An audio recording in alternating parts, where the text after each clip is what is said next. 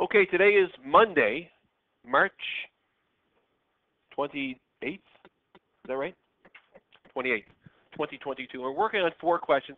We are building up to our final exam. These are the meat and potatoes of what we need to be able to do to be successful on our final summative test for Chapter 4. The first question says draw 21 over 100% and 105.5%. So we're going to start with a new page here, and we're going to draw 21 over 100%. Now the first thing not there, percent sign goes right here. The first thing I want you to know is that this is not the same thing as this. And that little equal sign with a line through it means does not equal, okay? So when we talk about 21/100ths of a percent, we are talking about if this was 100 squares, and I'm just going to roughly, rudimentally, I think I did 9 lines, 8 lines, whatever. We're going to pretend that's how many squares. That's right, 100. Not everybody showed it once. And if we're looking at this, 21/100ths of a percent, then we are looking at less than 1%. So that right there represents 21/100ths of a percent. Now, obviously, I have to do something to make it exact. And what I'm going to do is I'm going to take this square, this 1% square, and go over here, and I'm going to magnify it.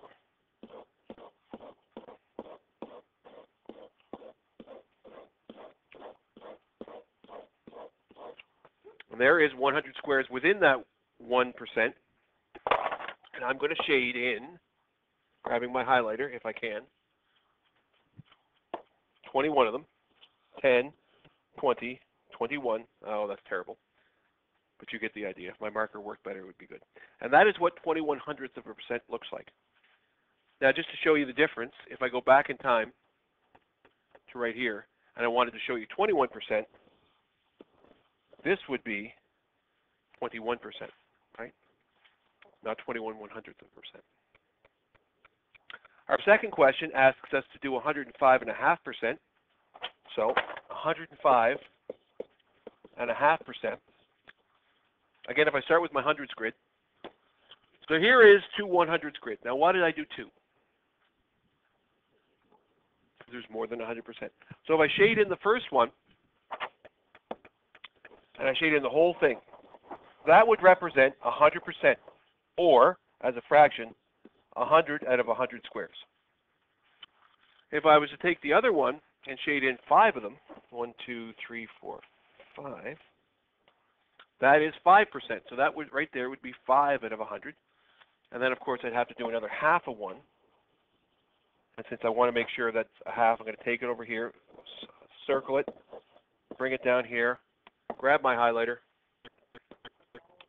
shade in half of it, and that would be 105.5%. So this here is 5%, and this is 0.5%.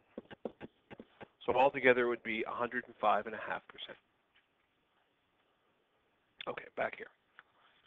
Question 2 says, write as a fraction, decimals, or percent. So the first fraction you're given is 1 over 200. As a decimal, there are 2 ways I can do that. The first fraction I can make this into, I'm going to use the space over here, 1 over 200, can be thought of if I divide both by 2. It can be 0.5 out of 100. Or, if I multiply both by 10 now, I get 5 over 1,000. Or alternatively, if I took 1 over 200 and multiplied it both by 5, I can get 5 over 1,000 anyway. So as a fraction, an equivalent fraction, we can say 5 over 1,000. And Deacon, how do I read that fraction? And how do I write 5,000 as a decimal? Correct. So once we have it to a fraction whose denominator is 10, 100, or 1,000, or 10,000, or 100,000, or a million, or 10 million, or 100 million, we can simply read the fraction and write it as a decimal purposefully. Now the next thing says to write it as percent, and already I know what the percent is because I have this answer right here. And since percentages are always fractions out of 100, what percent would this be? We would say it is 0.5%. So we have 0.5%, but it says to write it 2 ways. So Olivia, what's another way I could write 0.5%? 0.5, if I read you that, instead of saying 0.5, what decimal is that? How would you read that? 5/10, or you could just say half, correct? So instead of saying 0.5%, you could write it like this, 0.5%. So both of those answers are the same thing. If you didn't get that, make a note of it, because they're both expressing 0.5%. Our next one says 0.151, which if I asked you to read that, Julius, how do you read 0.151 properly using place value? 151 what? Thousandths, correct. So because I read it as 151 thousandths, it's pretty freaking easy to write as a fraction, isn't it? Because that's the same thing, 151 thousandths. But in order to get it to a percent, Jolie, I need to have it as a fraction that has what as a denominator? An equivalent fraction with what denominator? 100. So if I write it over here as an equivalent fraction, I divide it by 10, and I divide this by 10, move the decimal over one place to get 15.1. I'm not really going to use this fraction, except for right over here, because 15.1% is your answer. How else could I write that? A second way? 15 and 1/10%. I could also write it as 15 and 1/10%. Okay? Are we good? And our last one says 2/5 of a percent. Now before I get to that,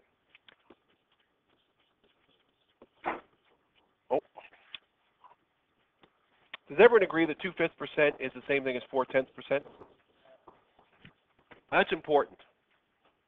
So if you're getting stuck on changing 2/5 of a percent to a fraction in a decimal, be aware that that's something you need to know, and also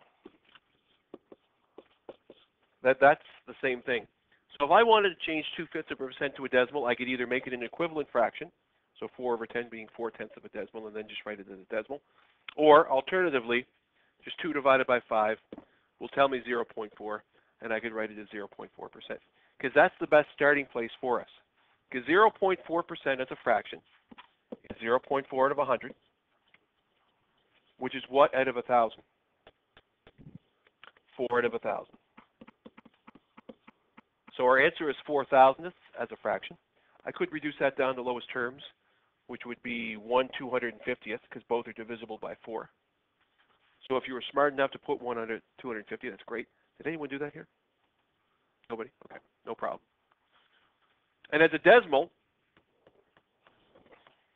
Tori, what number is that? 4 what? 4 thousandths, which is 0.004 thousandths. Okay? And those are our answers for the second question. Our last two questions are to calculate mentally and with a calculator percentages of numbers. So the first one we're going to start with is 21 1/10% of 68. When you do your work on your tests, there is no strategy to find 20% in terms of just one step. But there is a strategy we use to find 10%. And Gavin, what is that strategy? Good, so 10% is what? Don't say $6.8 because it drives me crazy. $6.80. Question? You could. Yes, you could. But we're just sticking to the basics of this. I agree. You could just divide it by 5. But 68 divided by 5 is not really a mental math strategy because it's very difficult to do. So if 10% is $6.80, we do know how to find 20% now by doubling it, which is $13.60. Now, for some of us, doubling $6.80 might be difficult. But if you double 80 cents, it's $1.60. Double $6 is $12. $12 plus $1.60 is $13.60. Gavin, continue along. How do you get 1%? Yeah, so that would be 68 cents. And the last one, Avery, how do I get 1/10 of a percent? Move the decimal 3 times, which would be 0.068. Now, some people might say that's not money, because money only has 2 decimal places. But that's not true, because we could have 0.8%. Now, once we have that, oops, wrong number. We're going to take our 20% and our 1% and our 1/10 of a percent, and that would be 21 1/10%. Add those together. That would be, what's that going to be? That's going to be $14.28, $14.34, $13. Oh, I just forgot what I was going to say. For 14.30. Ah, for heaven's sake. 14.34 and 0.8 of a cent. Is that right? Did I do that right? Is that what you got for an answer? Good. Now, if you round up, if you said or approximately, you can use the wavy lines or the equal sign with a dot above it. Approximately $14.35 is equally okay because we're just using our number sense to approximate that. But in all facts, it's $14.34 and 0.8 of a cent. Now, if we do this with a calculator, what do we have to do? Calvin, what do we have to do if we're going to use a calculator? You've got to find out what. Correct. Excellent. So 21 1/10% is this, which is this, which is this, which is this. So once we have that written out, this is all you need to do with a calculator. So 0.211 multiplied by $68 is the same answer we got before, 14.34 and 0.8 of a cent. Any questions on that? Pampers pull-ups is correct. Oh, I just unpaused it, so that has no correlation to the last thing I said. Pampers pull-up is just some random words I just said. But I did press pause in the video and said, I'm a big kid now is the, pull-ups, Pampers pull-ups. Our last question says mentally calculate 230%. And so the first thing we're going to do is find 200%, and that's going to be doubling a number, which is $80. 10%, move the decimal as Gavin said before, which is $4.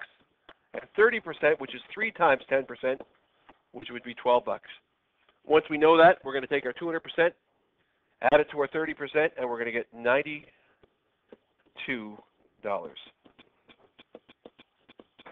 Okay? I'm going to leave that there. I'm going to borrow the other side of the board. This is actually quite an easier question in terms of converting to a decimal because there's less steps. 230% as a fraction is 230 out of 100. Now to change that to a decimal, it's very difficult to change an improper fraction to a decimal, so we actually have to use what, Colby?